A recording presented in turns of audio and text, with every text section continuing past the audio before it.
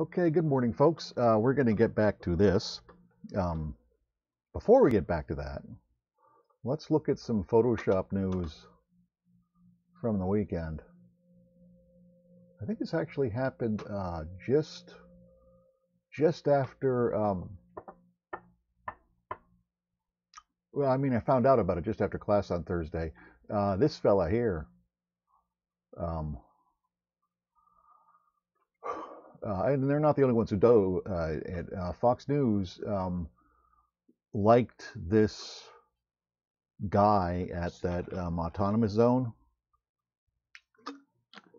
the one in Seattle. I think because he looks like an armed bad guy, and they're kind of presenting that to their viewers. Um, so they came up with this composite. Um, this is Detroit. This is Washington, I think. Um, they have a good example of it here. Here's all of them, actually. Um, so we'll go back to the beginning. This, is where people would enter that place where there's no police. And this is the guy. I don't think you see a lot of really left-wing people that are armed. So when you get one, especially when they're a really good mat, note how easily he can be pulled out. Good chance they could click that character button in Photoshop and they could get most of them. Uh, and this one, I want to say, I think this was Detroit. And I forget where this one was.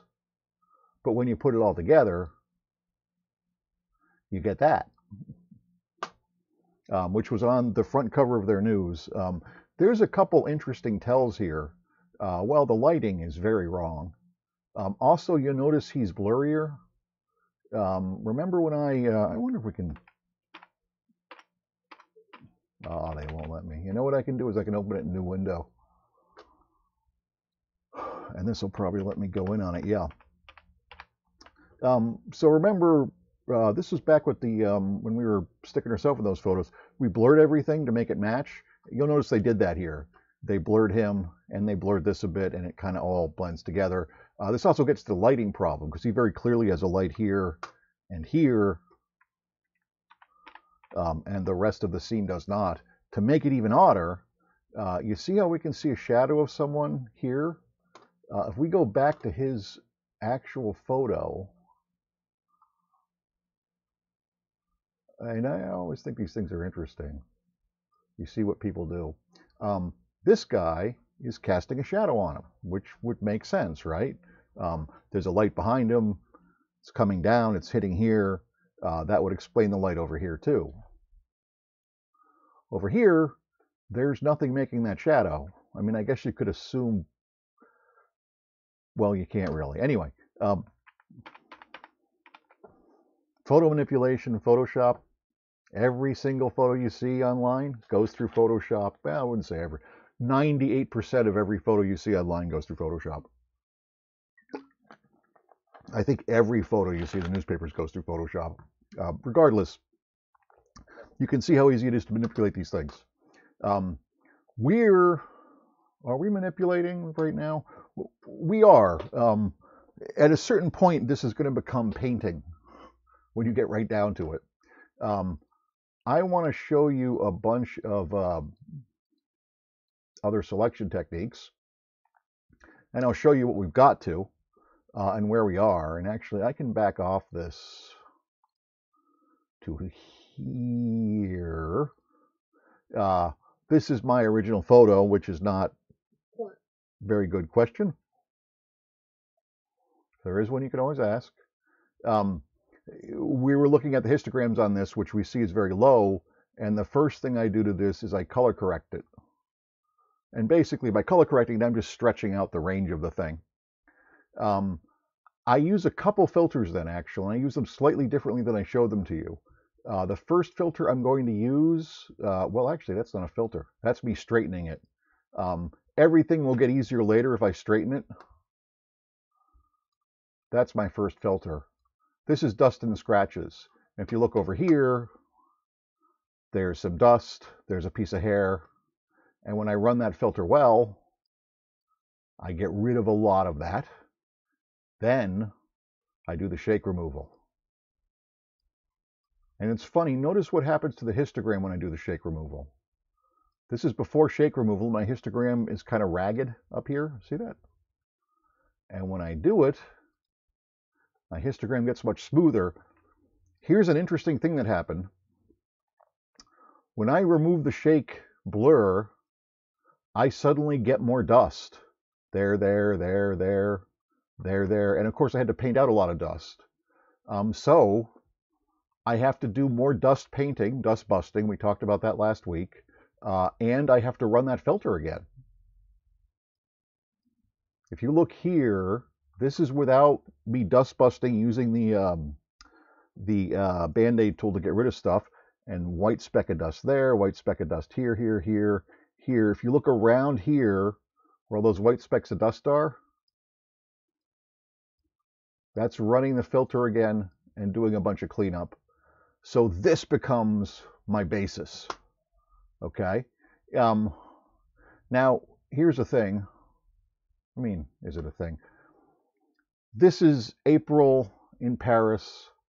I want to say 1873, if it's somewhere around there. So they're on a lawn, some sort of yard down here.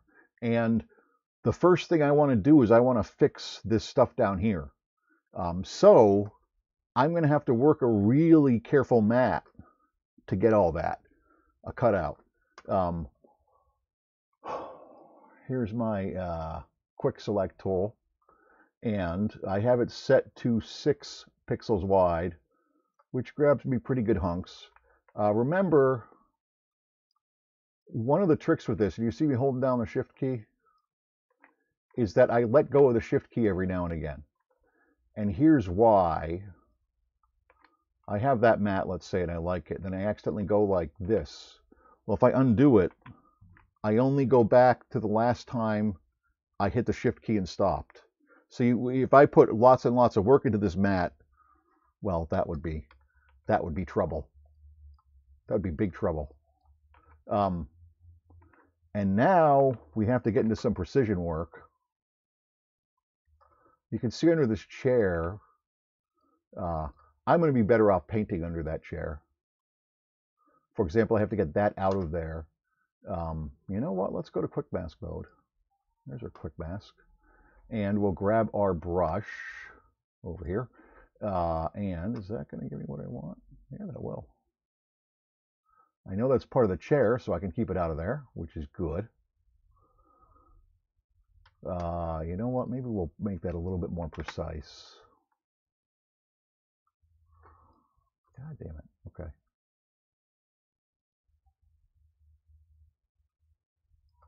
Okay. I'm going to flip these, and we'll do a little subtraction work while we're here too. Because we may as well get stuff while we can get it. Okay. I'm sort of liking that. Let's leave quick mask. I would have to put a lot of time and energy into this mat. So much so, I might want to save it. If you go into select, I can save a selection. And let's say I already put a lot of work into this. I can load a selection too. That's not the right selection, but hey. Let's see if you'll get, oh, that's it. Operation, new selection. That's my document. This is it. Grass and flowers. Good. Okay. So this is a selection I spent a lot of time working on. So I saved it. I saved it as grass and flowers in the image, so I'd have it to use later. You know, I've talked about how this program is 30% of this program is selection. And the real power in a program like this is the power to select, the power to look in at what's there and get it and do what you want with it. So if you put a lot of time and energy into a selection, remember right there, you can load and save them. it's worth doing. And while we're here, I'm going to go here just to get to select and mask. We can look more closely at our selection and mask. This is showing me the wrong thing, and the reason it's doing that is I have too many damn layers open. Let's go to that. I hope that's the right one. Well, we'll find out. Yeah, that's the right one. You see I have a lot of layers in here. I should name my layers too, by the way. Let me go back to selected mask now. Good. That's what I want to see. There's a bunch of tools they've added into selected mask to make it more functional. We've shown transparency before, and I probably want to get it to there so I can figure out what I want and what I don't want. But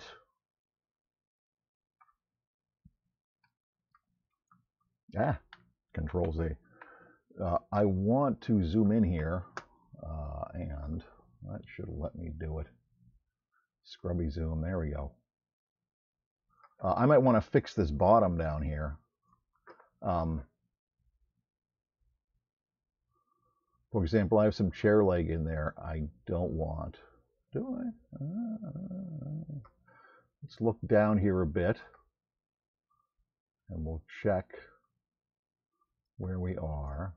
Oh, you know what I would like to get? I would like to get some of this stuff down here. There's a paintbrush tool. There. I have it on plus. I have it on 13. I can actually do a little bit of quick masking right here. I can do a lot of quick masking right here, actually. Let's get that. And we'll get this. That's a boot, I'm pretty certain. Although, let me slide my, see what we're getting here. Yeah, I think I want to get all of this to get into what's going to be my grass and flowers. Although part of that's his boot, I'm wrong. Let's go negative. Okay. Let's go over here. We have under the chair, I like that. We have under part of this chair over here, I like that. We're good over there. I'm wondering here if I'm missing something. I don't know. I think that's a coat hanging back. A lot of these are judgment calls, obviously. You know what? Let's get more of this under the chair. Oh, wrong one. And I could even change the size of this brush and, you know, the characteristics of it and what have you if I want.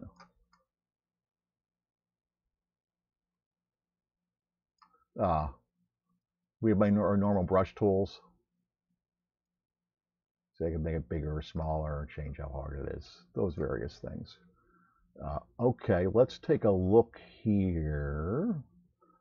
I want to turn this up a bit. Good. You know what? Do I want to? I'm going to fix a little bit more wood down here. There we go. I think that's chair there. So let's go to minus here, and we will.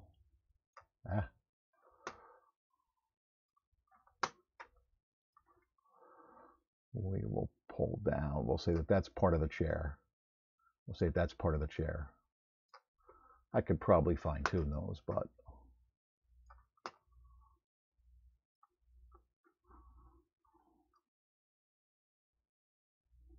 now I think that's a pretty good mat. I think. Let's check it here. That mat is good enough for me to resave it, actually. I would say. Oh, actually, you know what? I don't love a little bit. I got a little bit of brick over here.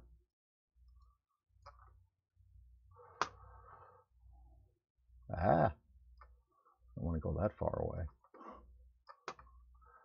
I'm scrolling back and forth with the magnifier tool here. Yeah, see, there's a little edge of brick there, which I think I'll clean out. Oop, we'll flip that around. Oh, I went the wrong way. I want to make sure that this doesn't get included in my mat.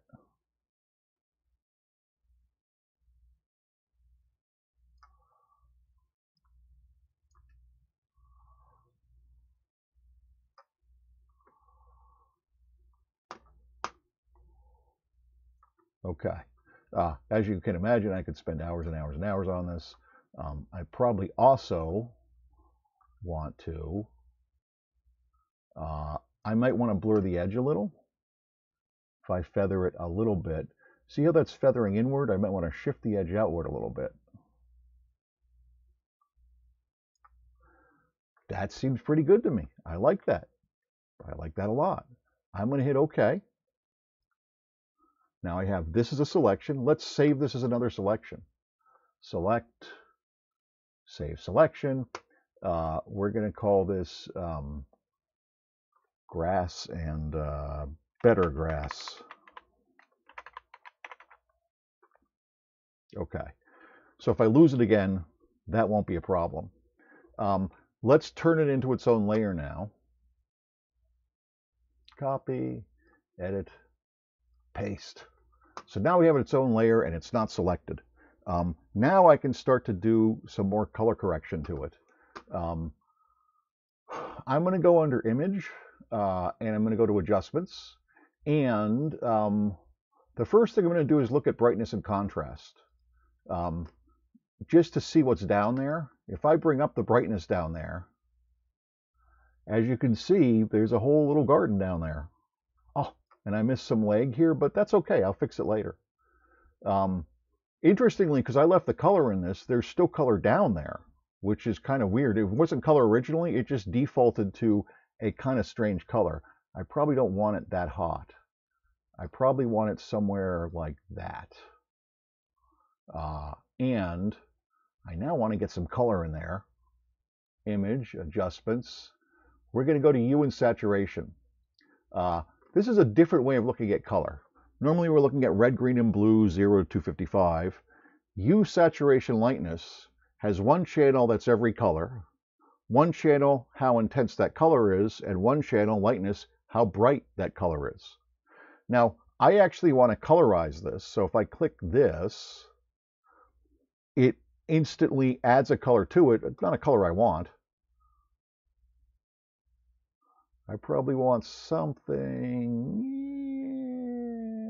around there. And we can decide how much color that gets. It could get super green. Although I would have to do the white separately, but you know what I bet I can do? If I put it to where the grass is pretty much where I want it to be, let's say. I like that. And by the way, we could say here, here. See where we can go with that. Now we have these flowers here, which wouldn't be green. Let's make a new layer. New layer. Oh, it went way up to the top of my world. Where did it go? I should name these things. I'm not naming them, but I should. I probably should also save. We're going to try new layer again. Oh, you're not even going to give me a layer, are you? I want to grab a paintbrush just so you know where we're going with this. And I think I'm stuck in some strange mode. This happens. It's Photoshop after all. What strange mode am I in? I'm in some selection mode. I bet you anything there's some weird window somewhere that opened like that, way on a different screen that I couldn't find. So layer 7 is actually the new layer I want. I'm going to hit OK. And it makes me the new blank layer on top of that. Now, let's grab that there paintbrush here. 14, is 14 good? We want a loose and sloppy brush. Is that sloppy? Maybe, we'll see, something like that. Oh yeah, that I like. Okay, and we want to pick a color for those flowers. I'm going to pick a bright yellow. Because bright yellow is what they probably be. They might be. What do you call those damn things? You know, you blow on them and then they're... Anyway, they might be those. I don't know. I'm going to hop in here, and on this new layer, if I splash some of that,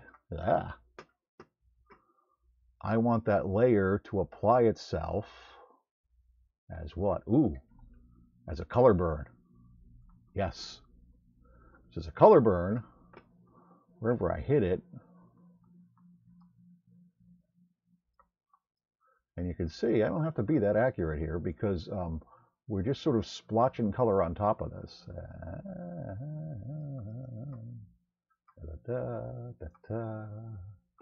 We'll put some down there. A couple flowers. Did you say that it has to be yellow? Like if you chose pink, then would it just turn brown mixed with the green?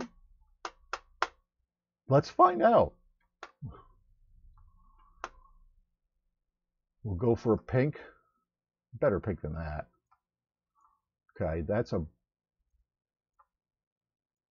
get a good pink. That's a good pink. And they're going darker, but you know what I could do? Actually, I sort of like that as a purple offset to them. Purple one there. Here. Like I said, at a certain point, this gets to be, you're basically painting the thing. I can also mess around with the modes. That's color burn. Let's see what our other choices are. Lots of different good choices. Color dodge. Soft light. What's hard light do? Vivid light. These are basically all different ways of applying this layer. And again, I can also do multiple layers, remember. That's just saturation. Color. Ooh, that's sort of what we're looking for, where it will just affect the color. So now we'll put in some more pink ones. We'll make this brush a little softer around the edges, because again, I can be sloppy with this. There's sort of an interesting thing about, do I want to be that sloppy with it? Well, let's see what happens when I splurge some of that in there. Yeah, I'm sort of getting away with that. The human eye sees a very high resolution black and white image with a very low resolution color image on top of it. Let's get some more yellow back in there.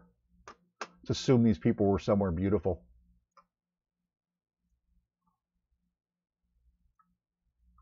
Good. So you don't actually need to be that precise with the color parts.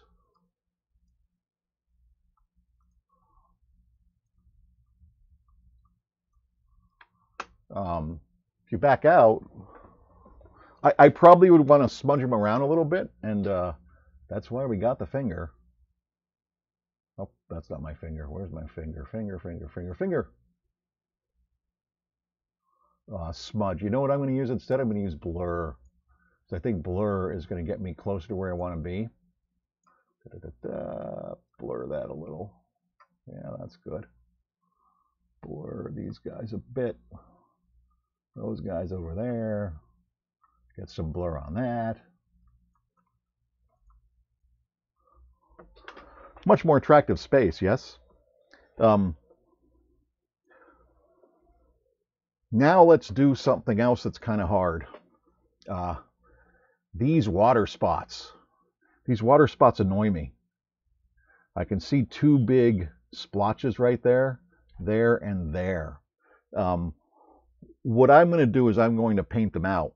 I'm going to grab a selection on them, and then I'm just going to do a color correction within them. Unfortunately, they won't pull well. Let's put this background copy here. We'll turn it on, and we'll work on it. And what I mean by they won't pull well is if I'm sitting on that layer and I'm trying to grab those, I hold down my shift key, they just don't grab that well. I would do much better with a quick mask, although since we were already doing quick mask and selected mask, maybe we should do it there again. Oh, I left too many layers on. Let's hit cancel there. And we'll turn off this layer and we'll go back to selected mask. Good. And now I can sort of gently paint where those two marks are. We'll grab our brush tool. How big is that? Oh, yeah, that's about the right size. Now, having a tablet wouldn't hurt for this at all, by the way. Because pulling it with the mouse is, it's a little rinky-dink. I'm not going to lie to you. But what I'm really concerned about is just getting it out of the image. Because they're bright, they stand out. Yeah, it's not perfectly, it's not even close to perfect, is it? But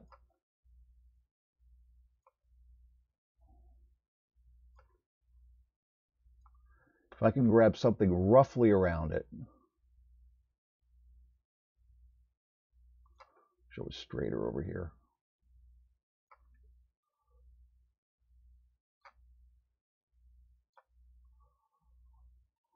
And this is where our feathering is going to help a lot.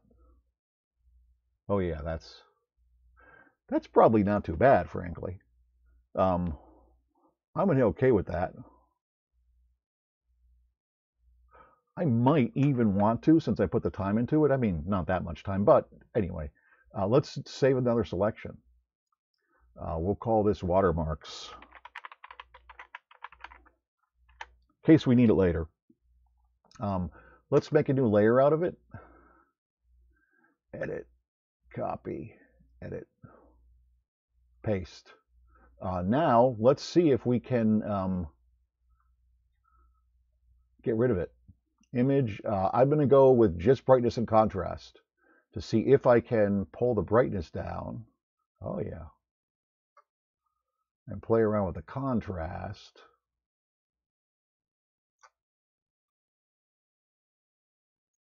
Oh, it's when I hit that right mouse button by mistake. Let's go down.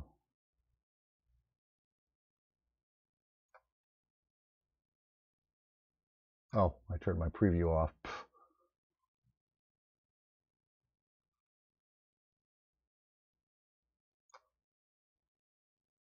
See, we don't want to make it worse either.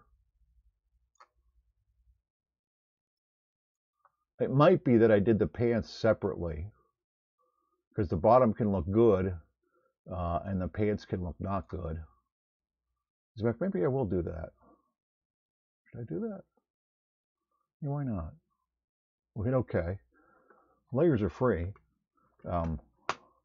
Let's just give ourselves a big old square block selection here. We'll select those pants. Edit, copy, edit. You know, I should have been more accurate on the pants. Let's not be so sloppy with this, huh? Let's deselect. Deselect, and I will use I use something I almost never use, a lasso, because it doesn't have to be that precise, but I want to get everything that's on the pants. Oh, and I left the damn layers on, although that gives me some idea what it's doing. Yeah, that'll probably work. If I feather it a bit. Okay, let's copy that. Let's paste that. New layer, which I should call pants fix. And then let's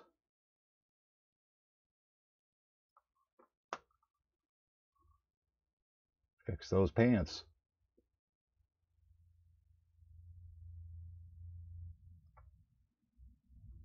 Okay, so let's see where our pants are here. Oh, that's our flower color. Pants. Pants. Pants sort of fixed. Okay. Then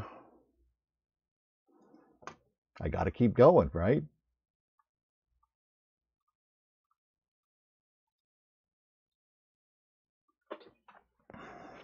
Let's turn on some background there too. See where we're going with this. If we do this well enough, we should be able to make it seem like it was shot yesterday. That's a big goal, by the way. But as you see, you have a lot of freedom on it. I'm going to talk more tomorrow about some of the particular masking techniques to get things like boots and wood and what have you, when we might want to put other things in there. And then this is a big question: how are we going to deal with this banister back here? Because we might have to do something about it over here. Okay. Okay, we covered a lot of things there, folks. We covered a bunch of stuff about selections, a bunch of stuff about select and mask, mixing color modes. Ooh, you know what? I just realized I covered up one of my better layers. Isn't that a shame? It's you, I bet, because I did some stuff earlier. I'm not gonna lie. That's my pants. This is where naming these would have made a lot more sense. There they are. I wanted to leave my colored flowers back in there because you see I have two different versions of that grass, but I like this one better. Makes it seem kind of more pleasant, doesn't it? Okay, go to it, folks. We're here to help. Sheldon's handy. I don't know why. I sort of like this project. You also should think about this because you probably have home photos. You might even have home black and white photos. This is a useful skill. There's actually people who used to make a living doing just this. There are people who make a living doing just this today. Anyway, we'll talk more tomorrow. Get to painting this image.